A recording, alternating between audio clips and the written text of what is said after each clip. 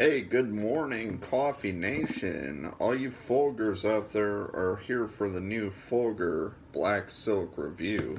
You know, why Folgers this week? Have I done Folgers in the past?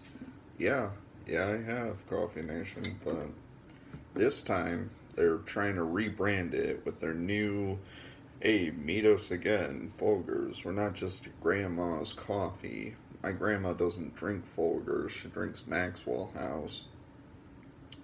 Roast Master Series, great for hot or iced. Black Silk, as dark as it gets.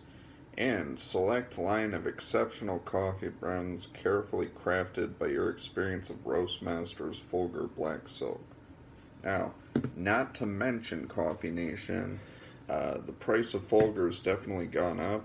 I think this can cost me like $8. I was like, holy crap.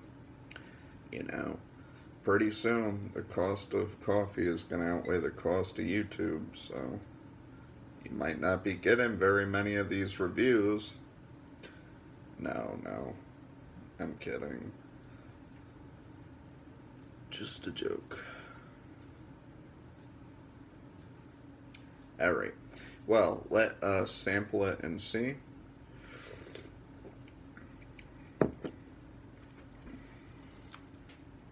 Like always, I did brew it with purified water and a little pinch of salt to perk up any of those bitter tastes, but I mean, offhand, I'm not getting a whole lot of bitterness, though it is a dark roast. You know, it's not burnt, and it's a fresh brew. It's not,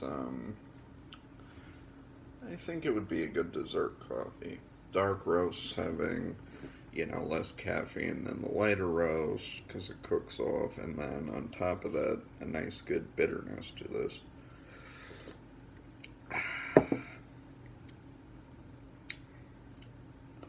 Other than that, you got a little bit of that kind of charcoal flavor, but not like bitter, not like bad. It's sedimentary to the, the roast of the coffee, which is, almost non-apparent.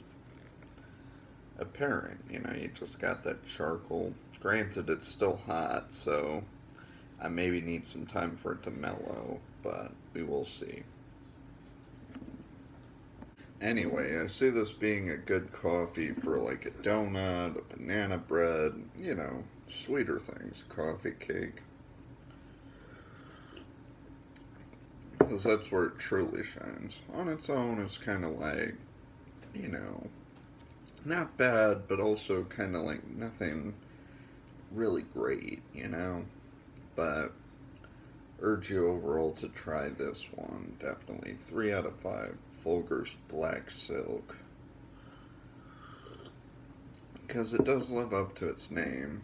It's a very dark coffee, and it's smooth, but it's not like anything magical. It doesn't dance. It doesn't have like multiple flavors or anything like that. Just kind of one note. Oh, but yeah, not bad. Not disappointed.